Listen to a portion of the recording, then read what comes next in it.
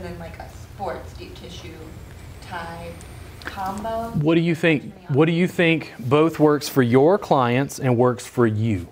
I think a package like that to where I can just give them what they need and then be expecting deep work.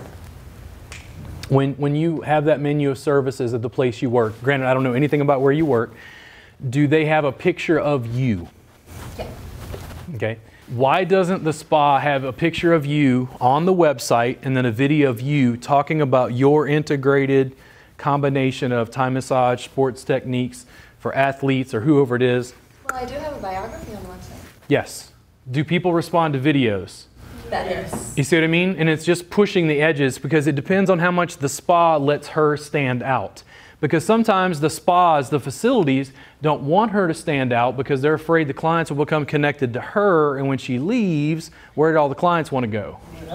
You see what I mean? And there's a little bit of a conflict there. I really like therapists working for themselves because I feel like you get to dictate your terms, you get to control your working relationship. And my thought always, I didn't understand why massage therapists couldn't make as much as a good plumber. It's skilled manual labor, and Lord knows we deal with people's shit. We got tools. And it's like the plumber doesn't go through a plumbing company, he's his own, he just shows up with his tools. Like, why can't I go directly to the consumers? Like, why do I have to go through this facility? Because people don't think you're a necessity yet. You have to have working plumbing. You don't have to be able to move right. You don't have to not be in pain. When's the last time you had a code red massage? But I guarantee you, if you have a code red plumbing problem, you're like, whatever you charge, that's a difference, right?